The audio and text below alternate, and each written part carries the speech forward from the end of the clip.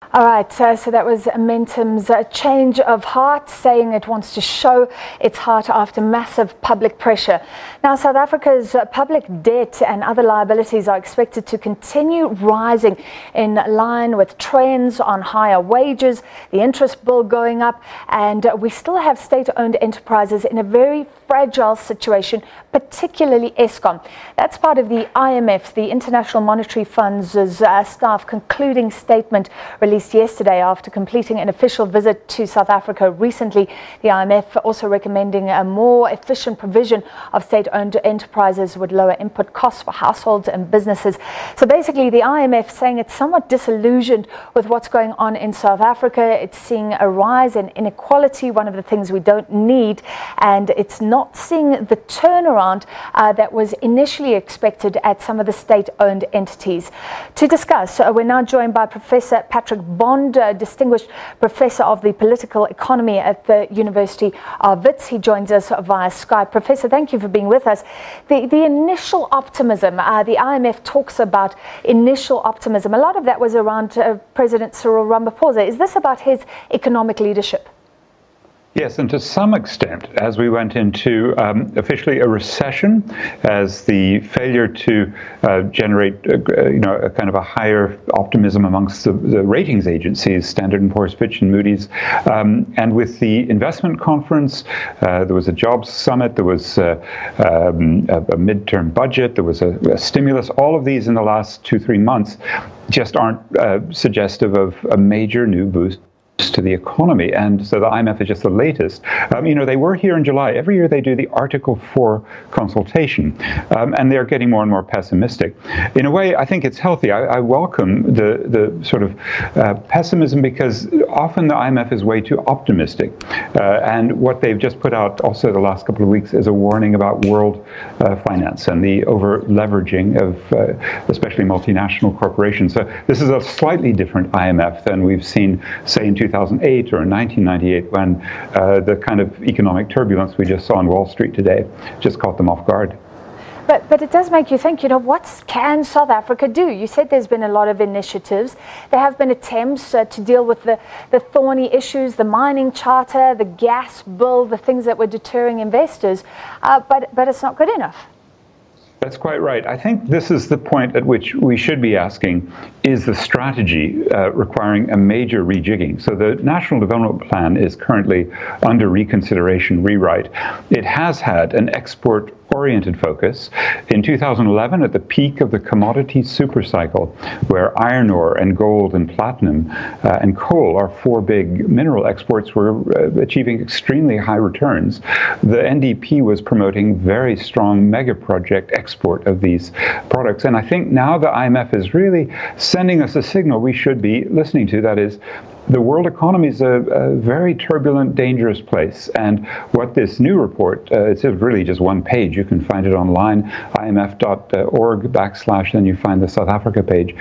And it's very short, but it does say, like the Turkey, the Argentina, emerging markets crises, we also are terribly vulnerable. Our foreign debt, actually, they don't talk about, but it's over $180 billion. And I think that's where we're going to start facing, in the next 6 months to a year, repayment problems.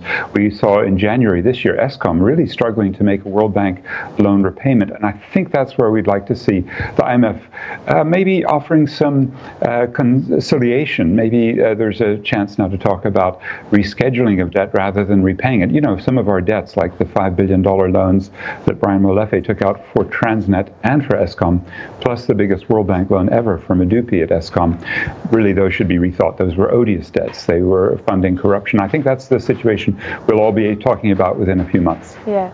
Well, many argue that Pravin Gordhan is doing the dirty work with the SOEs, trying to find those people guilty of corruption. There has been changes in boards, there have been firings, there have been moves, but has it been much more difficult than previously thought to turn those state-owned companies around? Yes, I mean, if you accept the premises of, for example, the massive locomotives that we were purchasing with a China Development Bank loan, $5 billion, with China South Rail as that main supplier, with kickbacks to the Guptas. Similarly for Eskom, the major corruption there that has been surfaced in addition to McKinsey and all of the Zupta sort of related things was the Hitachi Japanese boiler maker with Chancellor House, 25% local ownership. And those were massive parts of the Medupi and Kusile.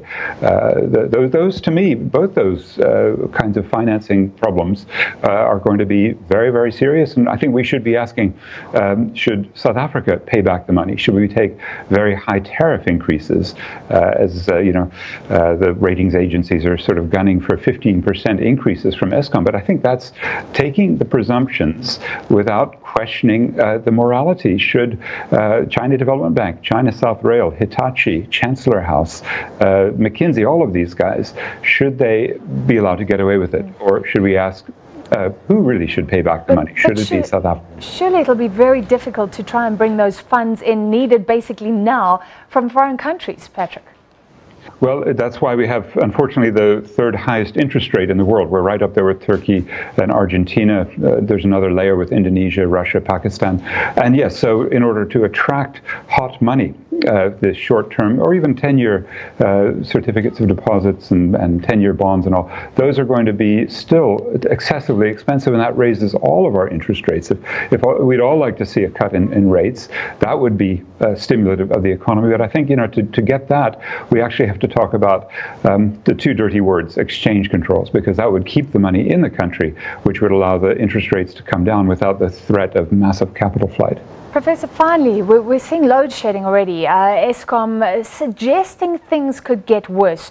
That must be a huge reputational issue when we're already dealing with all these fragilities in the economy.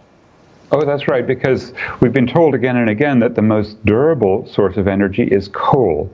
And you burn coal, you get a lot of it, and it provides the base load. That's what we've been told. But now it rains, and the coal gets wet, and the Zupta relationships that we've had with some of those coal companies through Oak Bay and Glencore now aren't delivering the coal, and so we have insufficient coal. It does mean, I think, we should speed up the transition to renewables. But as you know, that's been controversial. It was a march on Saturday by metal workers and mine workers, actually two opposed unions, one from Kasatu, one from SAFTU, but they're coming together. I think what they would like is a state-owned renewable strategy and what's called a just transition. I don't think until we can get over that hurdle, until we have some visionaries, and I don't think it includes Energy Minister Jeff Kadebe, energy that is renewable, but it is socially controlled, worker, self-managed, for the good of the society. Unfortunately, we're giving big European companies major markups on the renewables, and I think that's going to have to change to get the unions to come on board, and so we get more stable electricity based on our sun and our wind, with the coal as a transitional backup. All right, so more vision required for the economy. That's after the IMF said that some of the initial optimism from foreign investors has really waned. That was Professor Patrick Bonder, Professor of Political Economy at Wits University.